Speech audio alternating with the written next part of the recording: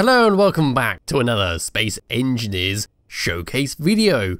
For today we're looking at a modded cruiser. Yes, this one is called the XEO Makuta class cruiser. It has a cloaking device, it's got shields, it's got giant battle cannons which you can see right there, and it's got fancy purple thrusters going all the way around the edge. I am quite a fan of the purpley pink colours, so this one is very visually pleasing to me. So let's press F10 and then we'll dive around the outside, go inside and spawn in some enemies to blast this. So if I just come over to here and find it, there we go. This ship is not 10,874 blocks, it's a little less, it's 2,722. Yes, I wish Steam would stop doing that. They were good for quite a long time, but now I have to actually spawn in the blueprints to see their proper block counts. So starting at the very front here, we have got a camera for us to view forwards from the main cockpit. The main cockpit in this one is built inside the ship, so you wouldn't be able to see outside normally without using the third person camera.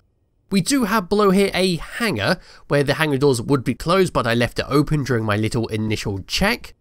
Yes, there is a small hangar there for you to store in maybe 2 or 3 small fighters and connect them up to some connectors, but I'll come back to that when I go to the interior.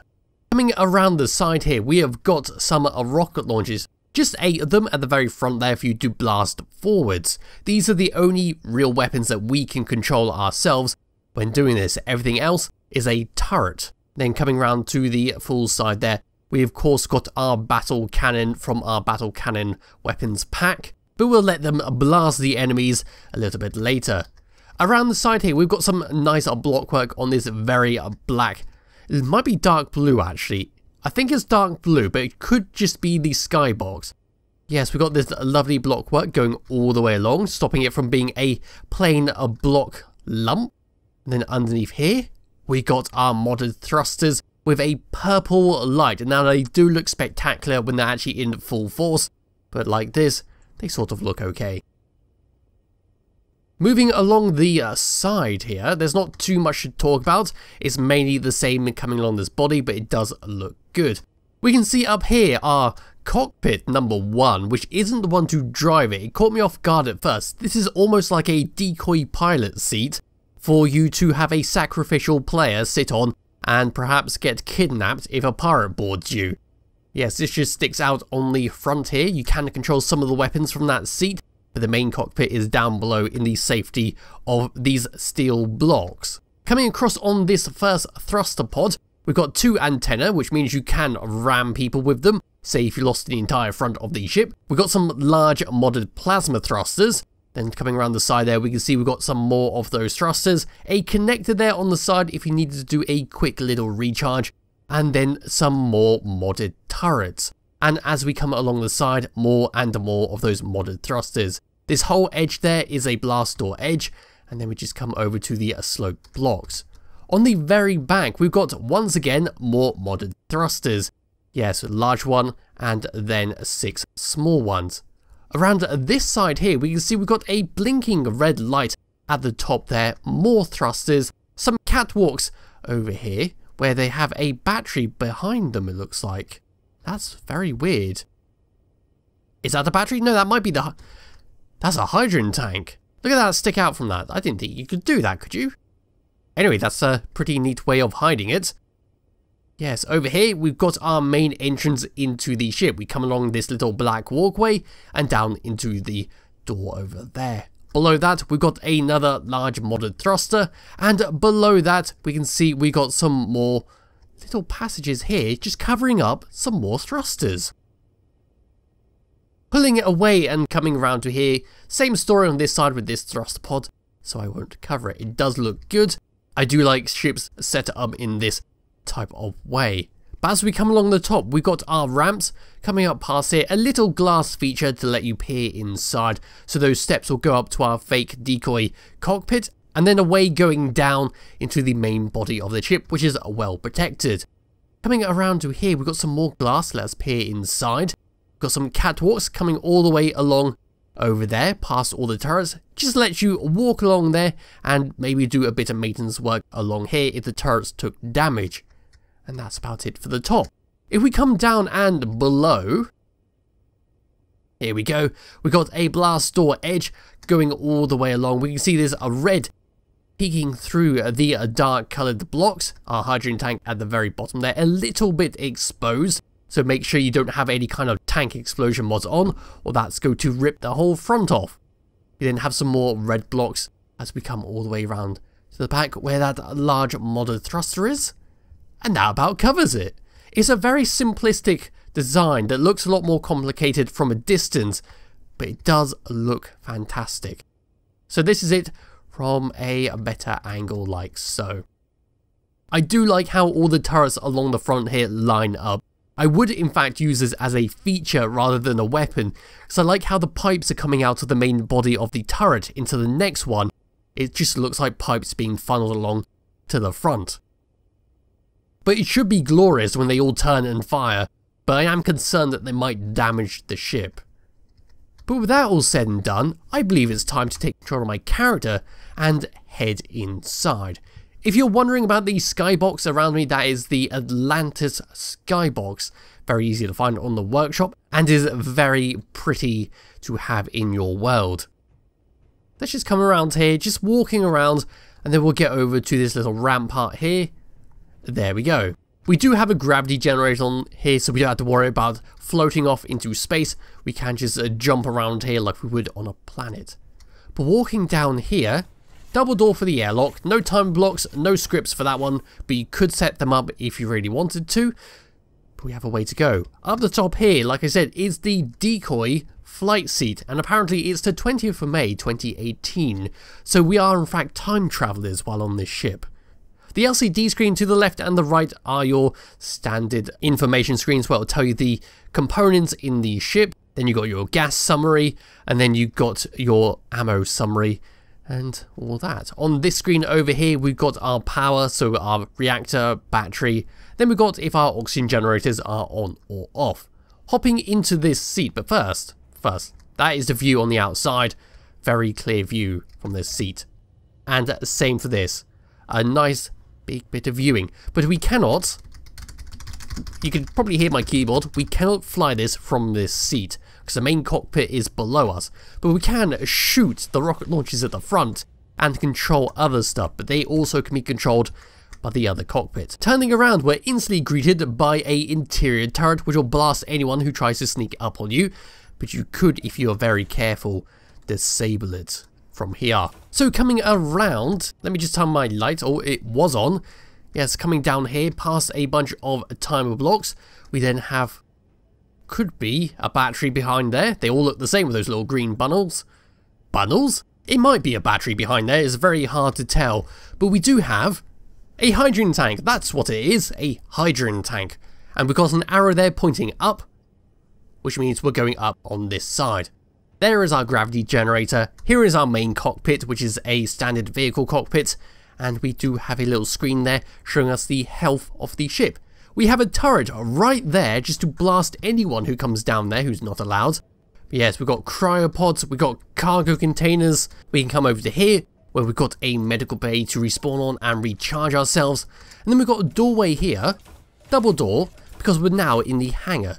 So we get 3 connectors in here, and we get 3 along the top there. We've got some shield mods. Yes, this is the energy shields, I believe, not the personal shield, or the ship shield mod. So yes, we do have protection on here from damage, which is very nice, but they are the small shield mods, so they can't take much of a beating without going down. 2 interior turrets in here to make sure you're nice and protected, and we do have some reactors along there to make sure we can power those shield generators. It's a very cramped hangar, but I could be able to spawn in a smaller ship into here. So we could fit a very tiny ship. This is the Dex Fighter, so that would not be able to fit in. We could probably ram it in fact. No, it's got atmospheric thrusters, hasn't it? But yeah, it's a very slimline ship which will be sent out of here. So coming back through here, it is time to get in to the main cockpit. And these are the thrusters. Look at them. Glorious purple thrusters. Oh, they are great. But yes, bringing up the HUD, we have got number 1 for the rockets at the very front. They all fire together. Number 2 is for the hangar right there, which I left open by accident. So there is that. Number 3 is the thrusters. I will just pick up that. They are the thruster arrays. I believe if I come over to here and go over there, yep, plasma thrusters are what they were called. We can just fly along and switch them off. And yes. Number 4 is to jump. We got 1.4 kilometers in terms of jump range. So let's just go for a little jump. In fact, let me just go and... Whee! Confusing! Confuse it! I'm sure that was fine. Yeah, we're in the middle of nowhere, so it doesn't matter. Number 5 is the beacon on and off. So there is that. Number 6 is to turn the rockets at the front off. Number 7 to turn the interior turrets off. Number 8 to turn off the battle cannons along the front. And number 9 is to turn off the small little Gatling guns at the back there. On tab number 2, we've got our decoy button. Yes, so this ship has got some decoys in it, which we can turn on and off. Good way to protect yourself. Number 2 is the auto repair system. Number 3 is to turn our antennas on and off. Number 4 is to turn the projectors on and off. So that is if you want to repair yourself up, because we do have the nanotech build and repair system on this. So having that projector on there will make sure you always stay in one piece. Number 5 is to view the camera at the very front. Number 6 is a button that I'm going to press last. Oh, I saw that. Number 7 is to turn the gyroscopes on and off. Number 8, nanotech build and repair system. And number 9 is to reconfirm the diagnostics. So coming into this, pressing that, it'll then just check over the ship. There we go. Everything is okay and green. Tab number 3, 4, 5 has nothing on it. So now it's time to press number 6, which is our stealth drive. Yes, invisibility, cloaking device, whatever you want to call it. This is going to lag like hell. There we go. Hopefully this doesn't mess up the recording, but now we are invisible and all we can see is our thrusters. Very good, isn't it? It's just a shame that it takes quite a long time to actually switch between them, and there is a fairly high risk of the game going nope when using it. There we are, I saw you over there. I might just go say hello to them. There was some around here. So yes, that is the cloaking device. It is rather wonderful actually. Just looking at it, and then you can see all the thrusters going all the way around. But yeah, switching that off, the game just freezes up. It's usually about maybe 6 or so seconds. That was a little bit faster, but there is no way to speed that up. And I'm not too sure how well that will handle on a multiplayer server. Slowing down now, switching back to tab number 1. And actually putting the rockets on and turning all them on. Let's do a quick little thruster test and then it's off to find those pirates. So going forwards, we have a lot of speed, a lot of speed. Stopping as well is very fast considering the size of the ship. So there's that. Oh good, they're dead ahead of us. Going left, very fast. Going right, wow, that's exceptionally fast. Look at that go up and go down. Oh my. Going backwards, a little slower than everything else, but still bloody fast. Going down, Jesus. Okay, yeah. Overkill with the thrusters, I feel. That is one hell of a lot of speed. Wiggling my mouse around, we got a lot of weight on this. It's not too sensitive, it's not too tanky, it's perfect for the size of the ship. But now it's time to find out where those pirates are. I believe that is them right there. That's a very odd setup. Maybe an asteroid will spawn as I get closer to it. But should we go over there with the cloaking device? I don't think so, that sounds like a terrible idea. Because we want to actually see all the turrets firing. And we're now approaching them quite fast. Whoop. Fully visible signals. We can launch some rockets in them. I think we're going too fast for this. There we go. All the turrets are now going. We can turn them down a little bit. And now they're blasting them. Well, that was good. And then they go again. Screenshotting that. So that's a pretty good screenshot. Shooting all the rockets into them. Yes, there is nothing they can do here. In fact, because that was done, that was all the combat we're getting out of these turrets. I think only the front one's fired, actually. They might even be turned off. Let me just double check that. No, they're turned on. I will just spawn in a brand new ship. In this decoy character, let's just go and give this to the pirates. So we want everything to be given to them. Space pirates, yep. And the turrets should open fire. There we go. If I just come back over to here, press F6, we're now in the turrets. And away we go, just blasting them with those Gatling guns. The turrets over there don't really seem to be doing much. They are very cautious about hitting each other, but we can just blow up that poor little ore facility with all of those Gatling guns. Look at that go. And we can tilt ourselves a little bit more. That might cause all the turrets to fire. There we go. Firing in quite a nice pattern there.